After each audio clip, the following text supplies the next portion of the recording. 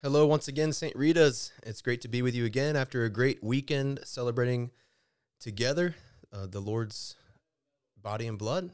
Here we are, another episode of Panhandle Padres.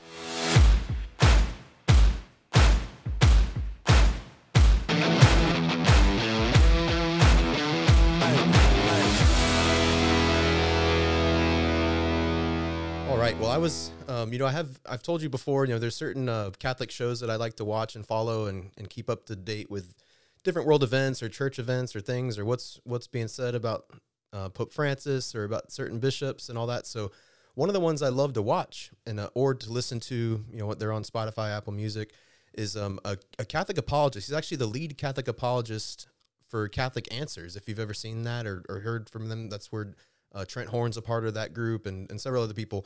But their leading apologist, his name is Jimmy Akin, and he had this short little clip about tattoos that came up. So I thought, wow, that would be a great opportunity. I wonder how many parishioners here at St. Rita's, when y'all see me walking through the church or whatever before Mass, and you've just wondered, like, what is going on with Father Michael? And like, there's tattoos and there's this and that. And is that part of the Harley Davidson stuff, or what is that about? So anyway, I wanted to do an episode for y'all. In between, we don't have any guests this week, just so that you'll have some clarity there. You'll know exactly what is permanently on my body, and is the church okay with that? Is the bishop okay with that? And so we're going to go through and answer all those questions for you today. So I hope you enjoy. All right, so when I was 18 years old, because as you know, and at least in Florida and most of the United States, you have to be 18 to get tattoos on your body. I went because I always knew when I was a kid, I had an uncle with tattoos, my brother-in-law who was only 2 years, my brother-in-law at that point, he and some of his college friends had went and got a religious tattoo. And that's actually the first tattoo I ever got. But maybe before we jump into that one, are tattoos allowed? Let's just clear that up now. So Jimmy Akin had this thing about tattoos, and he compared them, because there is no official ruling or church teaching on tattoos themselves. So we have to base our understanding of can we get them, can we not, off of our general moral theology. And the way that we see tattoos is just more of like a permanent decoration of the body. And so there was another funny meme that I saw, a meme from the internet that somebody asked, why would you ever get tattoos? Your body's a temple. It's a great line from scripture. And the person showed them, well, that we're, in the Catholic Church, this is what temples look like. And it was a picture of the ceiling at the Sistine Chapel in Rome, just a beautiful, ornate, decorated temple. So when we think of temples, that's what we do to them to make them more beautiful. Hopefully, if we're putting things that make us more ugly on our body, that would not be a good idea. But everything that we do can be a way to glorify God. And so all of mine pretty much are ways that speak to my faith, my devotion or something of that nature. So back to when I was 18, I went and I didn't want to get the same thing, but I really looked up to my brother-in-law at the time. He had a lot to do with my faith in Christ and where would eventually become a big conversion for me that led me down this whole path, towards the priesthood. But he had, so a lot of the miraculous medal, it's an old medal that's been around for a long time. A lot of you wear them around your necks. I wear one around my neck. But the back side of that has a beautiful image of our a belief that we have about Marian devotion. So if you ever seen the back of a miraculous medal, it's a cross, and then it's the bottom of the cross has like a bar going across it, and then there's an M wrapped around the cross. And so that's a phrase that you might know as a Catholic, to Jesus through Mary. We have a strong devotion to Our Lady, that she is a great path to the heart of Christ. All she desires is that anybody that is alive and living, probably even the deceased or those in purgatory, she wants to lead you to Christ. That's all she wants. So that's what the heart of Marian devotion is about, is that we are led to Christ, her son. So when I was 18, and our producer McKay is going to pop up images of these different things so you can see them and understand what I'm talking about as I'm talking about it. But so I have that image it's called the Immaculata. And so it's an image of, kind of a Marian devotion to Jesus through Mary. So it's a prayer that hopefully a lot of us share together, that we desire Christ, we desire to know him, to love him, and to follow him with our life. And so if you have a devotion to Our Lady, then that's all she wants to help you with, is to love her son the best way possible. So I got that one right when I was 18. was my first tattoo. It was a great experience. And then not too many months later, I had gotten one. So a lot of you know, if you know me, if you've been around St. Rita's for a while, my father had passed away when I was younger, and when I was 13 years old. So I wanted to do something, and this is a common thing with people who have tattoos. I wanted to do something to honor him and honor his memory. And so when he passed away, my two older sisters had decided to pick the what was going to be written on his headstone, at the cemetery. And what they chose, because my father was a really big Southern rock fan, and in particular Leonard Skinner fan, and so we always grew up knowing, Freebird was like a favorite song of his, among many others. But he, on his headstone now, has forever there, or until Jesus comes again. It says "Free Bird forever in our hearts." And so on the inside of my arm, I have his initials put there, and then that's phrase, "Free Bird forever in our hearts." So that's a little tribute to my father. And so that's actually the only, besides the fact that he's passed on, hopefully he's with the Lord in eternal glory. So it's the only one that's like a non-religious, non-Catholic tattoo that is on my body. But technically, if he is in heaven, then it is still a very religious, faith-filled tattoo. But the next one that I got, which we probably won't show you, but we'll show you what it says. But I have one right over my heart on my chest, and that one is a phrase that I was drawn to as I got to know John Paul II better and better, which really happened from an interest in Marian devotion. He was very dedicated and devoted to Our Lady. He attributes his priesthood, his life. When his mother died, he asked the Blessed Mother to be his mother now, when he was growing up still with his father. And so he had a very strong devotion to the Blessed Mother. And it even took on a new role when he became a bishop and cardinal, eventually the Holy Father. His motto was totus tuus, and what that means in English is totally yours. And so when you read that, you might think like he might be talking about some, the Father or the Son or the Holy Spirit, but what that is referring to is to the Blessed Mother. I am totally yours, because he entrusted his heart to her to then be made ready and willing and able to serve the church and to serve Christ, her Son. So I have that tattooed right in the heart of my chest. And so I think that was the next one I got. And then when I think for a while there, I didn't get any additions or anything. I was in school in the seminary, and I think they created a new rule because of me when I was in the seminary, that seminarians studying for the priesthood are not allowed to get tattoos. So nobody at the seminary was supposed to ever go do that. And I have a sense of pride about that. That's the one rule at the seminary that was created because of me, I think. But so that during that whole 8-year period, I never got another one. I was a very obedient seminarian. But once I got into my life as a priest, and then y'all know, after a year and a half, I became the pastor of St. Rita's here, or I became the administrator, and then the pastor. That May, back 5 years ago now. And once I became named the pastor of St. Rita, I had this idea, because there's a beautiful story about St. Rita's. Have you ever been to one of our St. Rita feast days that we do at the parish?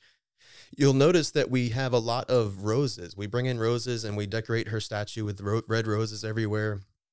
And then at the dinner tables, we'll put rose vases everywhere for people to take home. And we encourage you to take them home and actually do a whole kind of blessing of all these roses. So if you didn't know the story, if you never looked it up, if you weren't interested in why we do that, is it just because roses are so pretty, or what is that about? And it's because, St. Rita, our patron, our patroness, she was dying of tuberculosis, a very horrible, horrible way to die back in the day. And on her kind of deathbed, her last kind of one of her last requests, she had a family member, a sister that came to visit her before she passed. And she had one thing that she asked her is, I want you to go back to our home and bring me a rose from the yard. And her sister was like, you're crazy. Like, this was in January, and like, how could there be a rose there at the time? And so her sister said that she would go do it. They went, and there was a beautiful, fully in bloom pink rose. And so her sister brought that rose back to St. Rita, and that's the connection of the roses. So when I became the pastor of St. Rita, my first tattoo ever of that image of the Immaculata, I had 4 roses put around each side of it. So that was just in honor of St. Rita, because now I'll forever have been, this would be part of my life. A part of my priesthood was here in Santa Rosa Beach at St. Rita Parish. So that'll be forever with me on my arm. And again, you'll see the pictures of that somewhere here, or it'll take over the screen. But All right, and then the next one I got, just as you know, I've been consecrated to the Blessed Mother since 2008. January or December 8th, 2008 was the day that I finished my 33-day preparation and consecration. And so part of that, if you've ever done this, and if you ever do it in the future, St. Louis de Montfort, he recommends that people who have finished his consecration and now belong to Mary in a new way, that they wear a form of a chain on their body. So if you ever see people, it's like one of those secret Catholic things that people don't know about. If you ever see somebody around their ankle or their wrist with like a metal chain, like a simple metal chain, you can probably ask them like, "Oh, do you belong to the Blessed Mother?" Because that's usually a sign of their consecration to the Blessed Mother. So I didn't really care to wear like a real chain around. It's a spiritual thing we do. But St. Louis de Montfort, the reason he calls for that is because in that consecration, he encourages us to get into this understanding that we are enslaved in love, that not enslaved, regular slavery takes away your freedom and all those things. But when you're enslaved in love to the Blessed Mother, it's a new, renewed freedom that you experience from being somebody who only is seeking to love the other in their life. And so that's chains, a sign of that spiritual enslavement of love, being a slave of love to the Blessed Mother and to Jesus through her intercession. So instead of me wearing a chain all the time, I had around my ankle an image of the Immaculate Heart of Mary. So Mary's Immaculate Heart is different than the Sacred Heart of Jesus. His heart, is pierced and bleeding from that side, and it's on fire because it's burning for love of the world and for every one of us. And then there's usually a crown of thorns around it or things like that. So the Sacred Heart, but the Immaculate Heart of Mary has 3 roses on it. And sometimes they're blue, sometimes they're white. You'll see that's like a sign of her virginity, her perpetual virginity. But then there's also the sword that Simeon, remember at the temple when she brings Christ to be consecrated at the temple, or Simeon tells her, your heart will be pierced. So the Immaculate Heart of Mary always has a sword going through her Immaculate Heart. And some images of Mary you see, like the Sorrowful Mother, will have a bunch of swords during that time of her life. But so I have that image of the Immaculate Heart on my ankle, and then there's a chain from one side of the heart around my ankle to the other side of the heart. So since I wear sandals all the time, that one you might kind of see peek out like at Mass or other times you see me.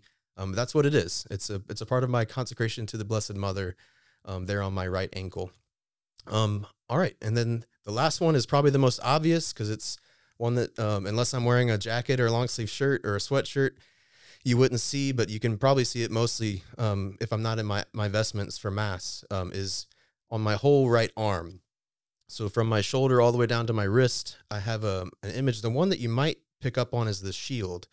So we'll try to do our best to get pictures of this, but the shield, it's an image of St. Michael, and the whole thing, because St. Michael's my patron. He's what I was confirmed with. He's my namesake.